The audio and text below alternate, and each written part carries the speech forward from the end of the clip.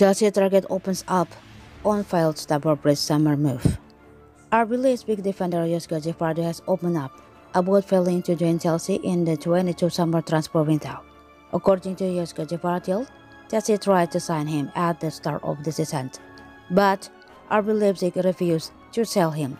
In an interview with The Times, the Croatian defender has revealed that he was disappointed with the decision affirmed but accepted it in the end always enjoy his time at the Bundesliga club. I was really confused because 1 month before the window started I was upstairs with the sporting director and he says, "Yeah, Josko, we are not going to sell you. We need you. We believe in you." And I was like, okay, I'm fine with this. I can stay here. I like it here. All I need is to work on myself, to play, to win something else. It was like this until the last 2 days. My agent called me and said that Chelsea is extremely interested, and of course, you definitely think about a serious offer from a huge club like Chelsea. Leipzig said they didn't want to sell me. In the end, I really struggled with that decision, but we didn't make an agreement, and it's what it is. And I'm here, and I'm fine with this because my idea had been to stay here. 1 season was not enough. This is my 2nd season. Even 1 more season would be great, but we'll see.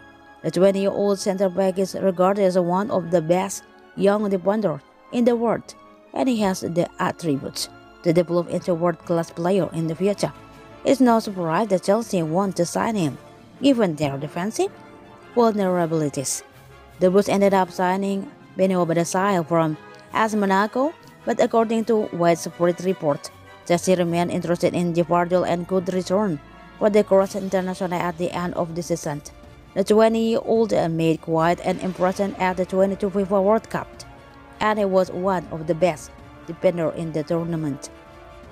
The young centre-back was crucial to Croatia's run to the semi-finals of the tournament, and he has been linked with a number of clubs in recent months. Gvardiol will be hoping to join a big club in the future, and it remains to be seen whether his suitors can agree on a deal with RB Leipzig. Chelsea have already dealt with the German club in the past when they signed Timo Werner, and they have agreed on a deal to sign Christopher Nkunku from there as well. The player has also been linked with clubs like Liverpool. The Reds need to bring in defensive reinforcement at the end of the season, and will hope to sign a talented young player like Gvardiol. Chelsea recently had more resources compared to the Reds and will be a better position to sign the player. As that said, both clubs need to score Champions League qualification in order to attract a talent like him.